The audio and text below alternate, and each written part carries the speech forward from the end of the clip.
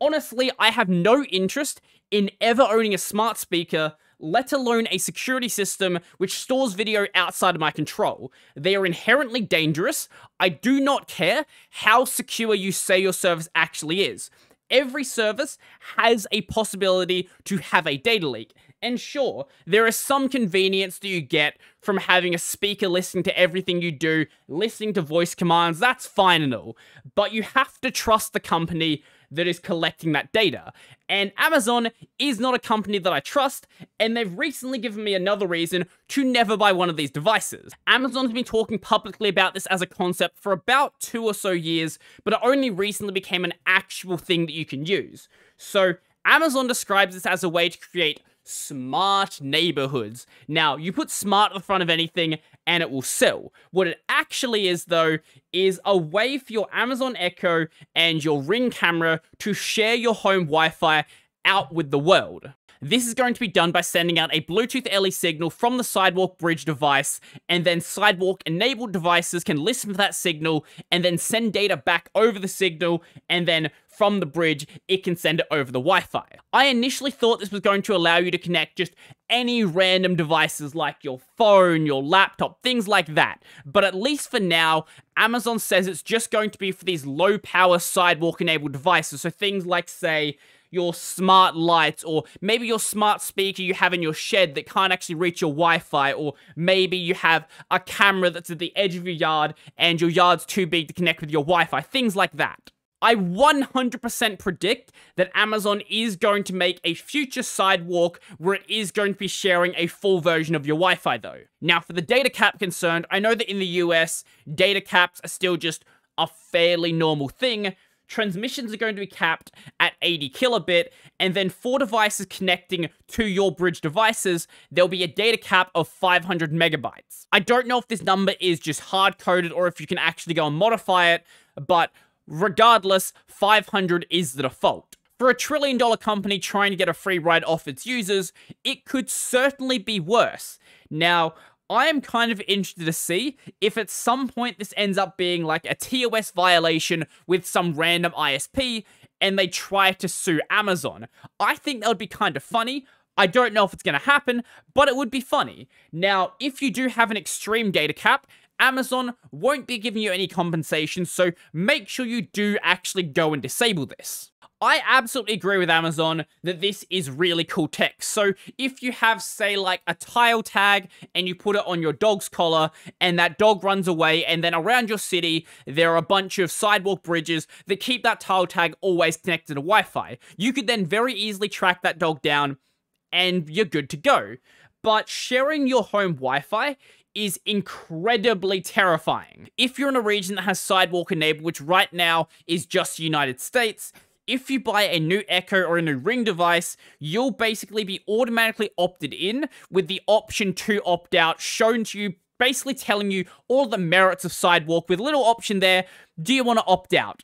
Now, I imagine that over time, they're going to make that option to opt out harder and harder to actually find. But being shown the option is much better than what you get for existing devices.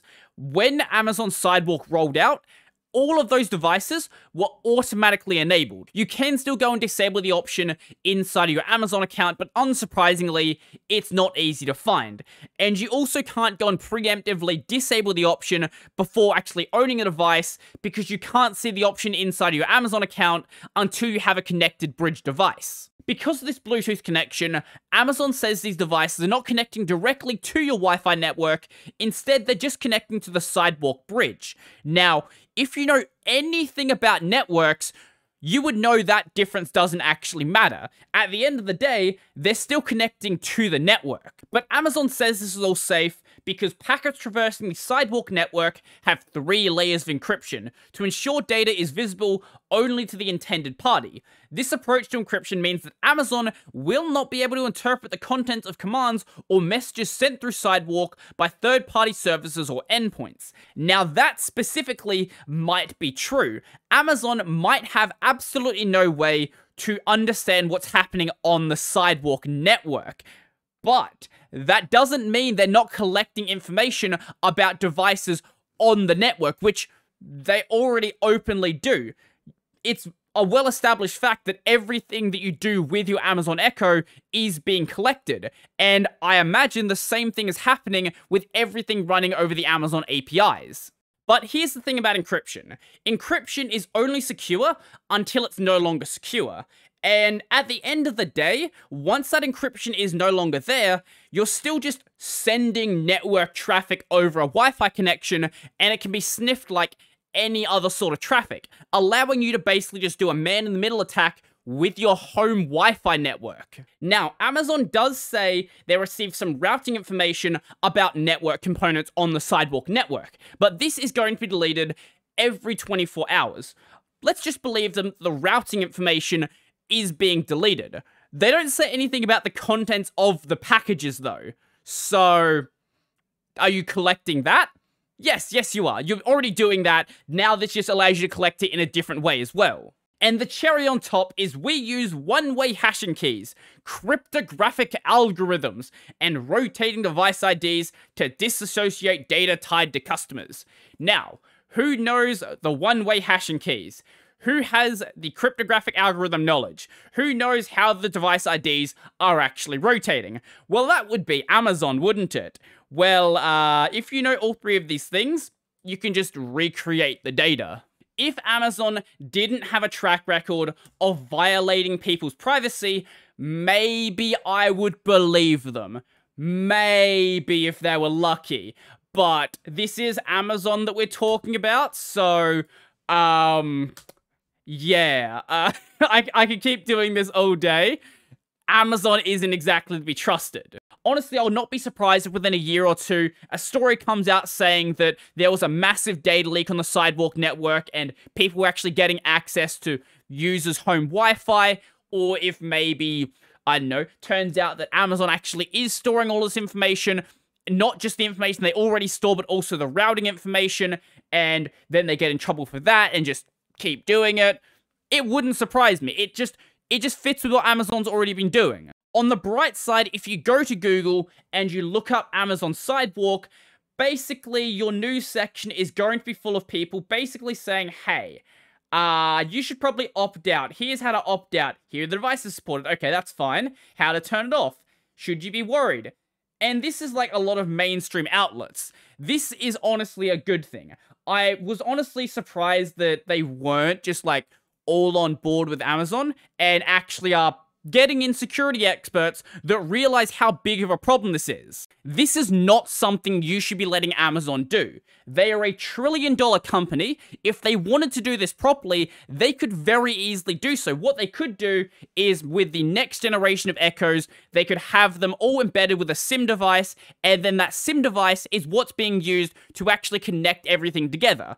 That would still be pretty terrifying, but at least it's not sapping off of your connection and creating a massive security hole that anybody can abuse. They would never do that though, because they're a publicly traded company, and doing so would cost a lot of money, and that's not something your stockholders typically are a big fan of when there's not a massive payout for it. As the years go on, it becomes harder and harder to actually get yourself disconnected from the internet. While you can fairly easily do it if you're in a room by yourself, if you go outside, everyone just has a microphone on them, and that microphone is probably going to be connected to the internet. So as surveillance becomes more and more normalized and becomes basically the default, being actually private is really out of the ordinary, and that's completely backwards.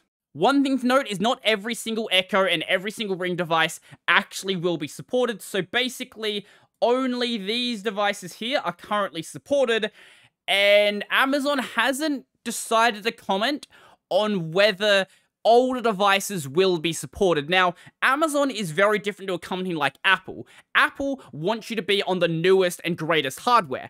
Amazon, on the other hand, they want you to be using something. If you are using something in the Amazon network, they can collect your data. So if the list doesn't get expanded, basically it'll be because Amazon just couldn't get it actually working on those devices. As time goes on, I really feel like I should just go and live down by the river with the boomers and just enjoy life, not being connected to the internet every second of every day, but we'll see what happens in the future. So that's going to be basically everything for me, and before I go, I would like to thank my supporters. So a special thank you to Joachim Donald, Logan Michael, Andrew Nathan, David Carl, Mitchell Will, Brennan, Chica Bento, Jamie Joseph, Josh, Peter D, Stephen Tees through, Tony Tushar, and all of my $2 supporters. If you'd like to go and support, we'll work them links down below. It's my Patreon, subscribe star, leave pay, all that sort of stuff. I've got my podcast, Tech Over Tea, available basically anywhere. This channel is available over on Odyssey, and I've got a gaming channel called Brodie Robertson Plays, where I stream games twice a week, and I also upload YouTube shorts with just clips from the actual streams. That'll be everything for me, and I'm out.